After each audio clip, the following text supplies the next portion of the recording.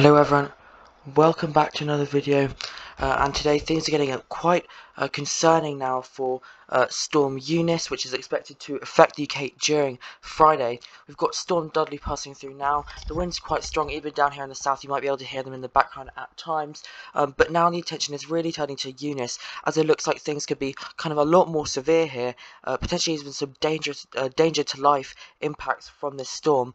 So I'll really get into that in this video, and this video will kind of now be focusing exclusively on Storm Eunice.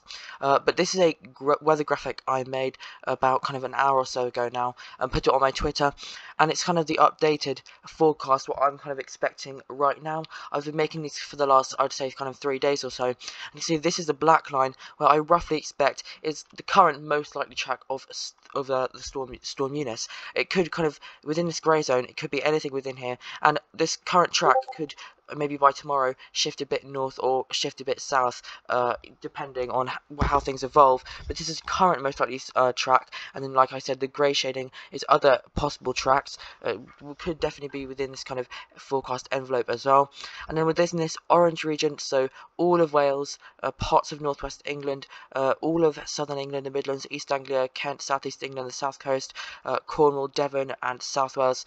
Sorry, not South Wales, but kind of all of the southern UK and Wales is under this kind of this orange area, which I think is likely to see some of the strongest winds of the storm, of kind of around 60 to 70 miles an hour, quite widely inland. And now, after these kind of upgrades, we could even be seeing kind of 65 to 75 miles an hour inland in some of these places. I'll get into that in a bit, but I updated this now to include this red kind of area for Cornwall, Devon, South Wales, and just kind of parts of Western England as well. A small area surrounding the Bristol Channel, kind of Somerset region. Pembrokeshire there, you get the point. South Wales and South West England, which is likely to see 80 to 100 mile an hour gusts during Friday. Now, the confidence has been increasing on this area, seeing some strong winds, but now it's kind of solidified in a way, and I do genuinely think that we could see some pretty strong winds here. Within kind of this region, potentially even a bit more than that. And I think tomorrow the Met Office will probably issue some sort of red warning like this for this region. But this is my take. And then I think possibly I could see this kind of region extending a bit further like this into parts of southern England. That also does look like it could see some strong, maybe 70 to 80 mile an hour winds in this region. But I'll get into those kind of details now. So this is Storm Dudley, which I'm not going to be focusing on anymore, I'm afraid. We're going to be focusing on Storm Eunice now exclusively. We can see now we have this amber wind warning valid from 3 AM on Friday till 9 PM on Friday.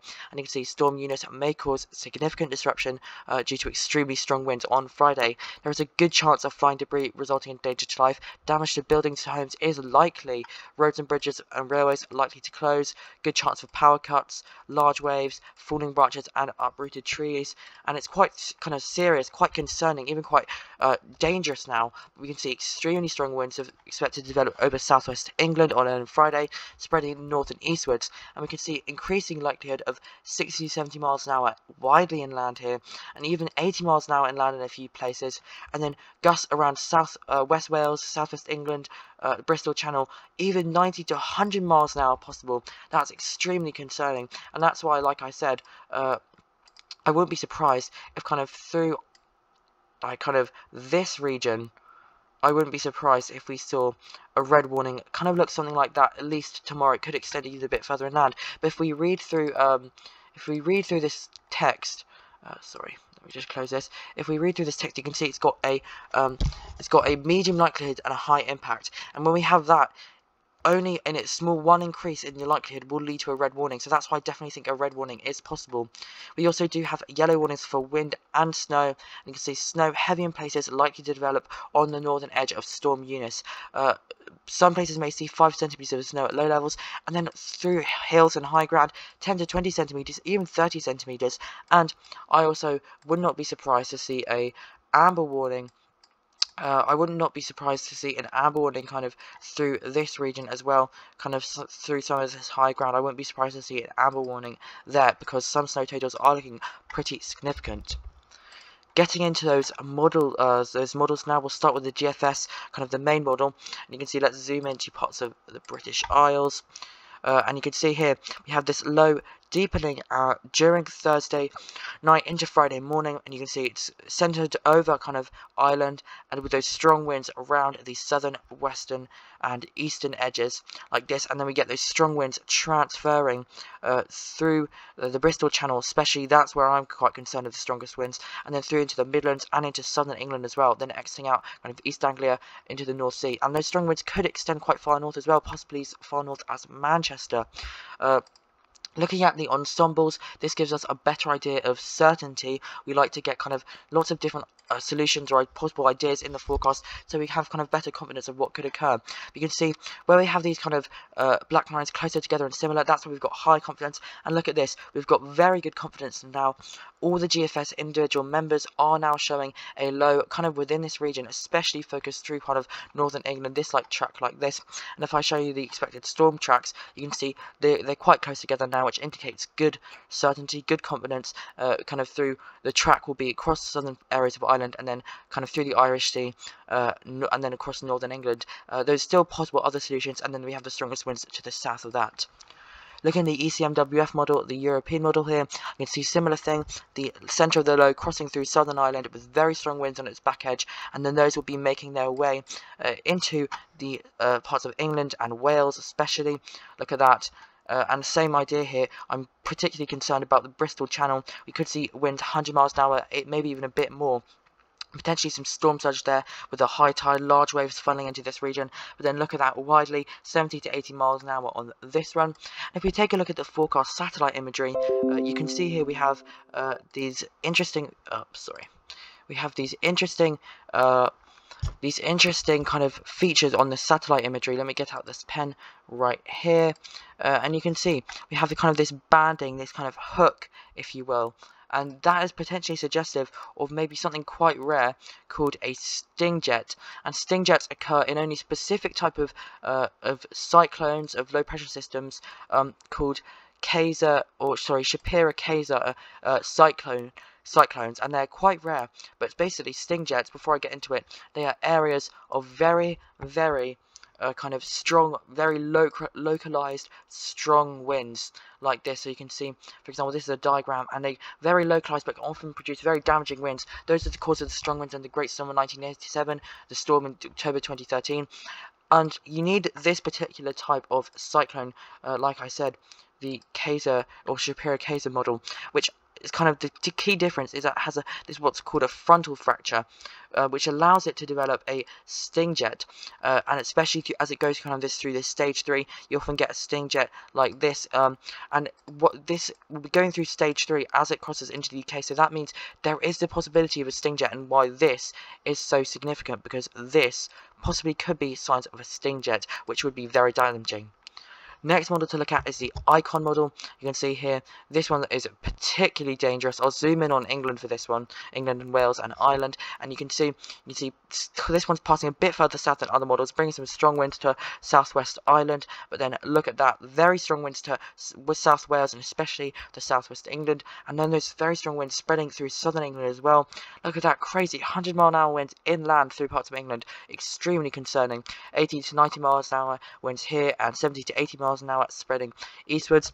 Though I must stress, this model is probably over the top with its wind gusts. It's kind of frequently known for being over the top with its wind gusts. So I would say that through this region, it is showing there is a potential that we could see winds as strong as this. It's not likely, but the potential is there. This could be something that could occur. One more model on this website. Oh wow, sorry. Craziness right here. Wow. This is my live reaction, I guess.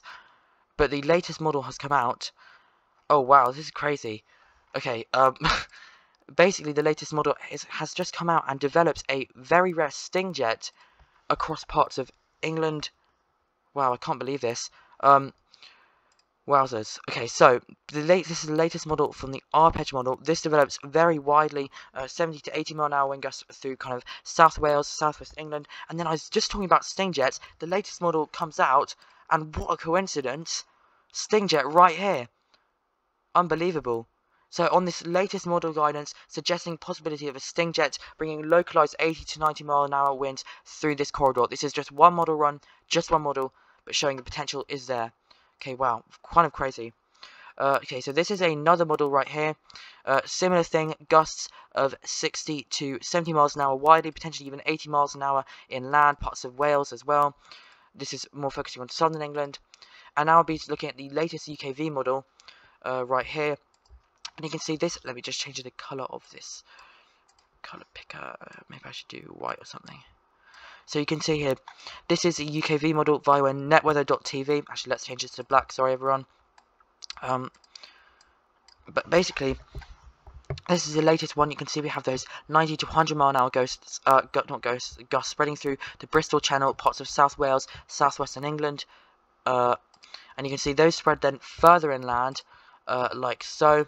You can see quite concerning here. Those are 70 to 80 mile an hour gusts widely through southern England. And then also note this feature bringing 80, 90, 100 mile an hour gusts through the Irish Sea. And then that feature transfers through the kind of the North Midlands east into East Anglia. And those very strong winds exit off like this. This is one potential scenario. It's not definitely guaranteed to happen. And then if we take a look at the Met Office ensembles, Mogreps from the weatheroutlook.com, taking a look at the London ones. Wowzers, you can see the closer the lines are together, the better the confidence, and you can see good confidence between 75 to 85 mile an hour on gusts on this one. Very extreme. Let's take a look at some other places. You can see same thing here, 75 to 90 mile an hour gusts. Birmingham, a bit lower. Let's look at Cardiff. That's going to be quite severe. Wow. Into near 100 mile an hour gusts, confidence on that now, 80 to 100 mile an hour gusts, South Wales. So you get the picture, very strong wind gusts. Taking a look at some postal stamps, this kind of gives you an idea of all the scenarios. Looks like this might have been updated, I'm not 100%, but it looks like it might have been updated. No, maybe not, no, I don't think so. But you can see now, many of these have bring 80 mile an hour winds inland to southern England, 90 miles an hour there.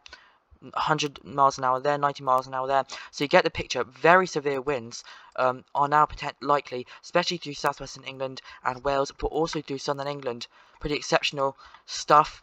And then we also have the UK Met model to look out for. If it works, you can see brings some very strong winds here. 90 to 100 miles an hour through the Bristol Channel. Like I said, the risk of storm surges that pushes through. And then 80 to 90 mile an hour gusts through southern England. And then continuing 80 miles an hour gusts through the Midlands and southern England. And then also note this feature here could be quite kind of a sting in the tail for parts of northwest Wales and northwestern England. And then those exit like that. Similar model, UKV, kind of based off the same thing. And you can see it shows a similar picture here of 70 to 80 mile an hour gusts quite widely inland. And that's kind of it for today. Sorry, there has been a few almost bloopers, I would call them. But some very unexpected model output has just occurred, specifically this. And then also, I think I accidentally showed it on my other window, which was up. But anyway, thank you for watching. Very dangerous storm, very concerning. Could be some extreme impacts from this. Potentially one of the worst storms in southern England for decades. So please stay up to date with the forecast. And if you enjoyed the video, like and subscribe. Thank you.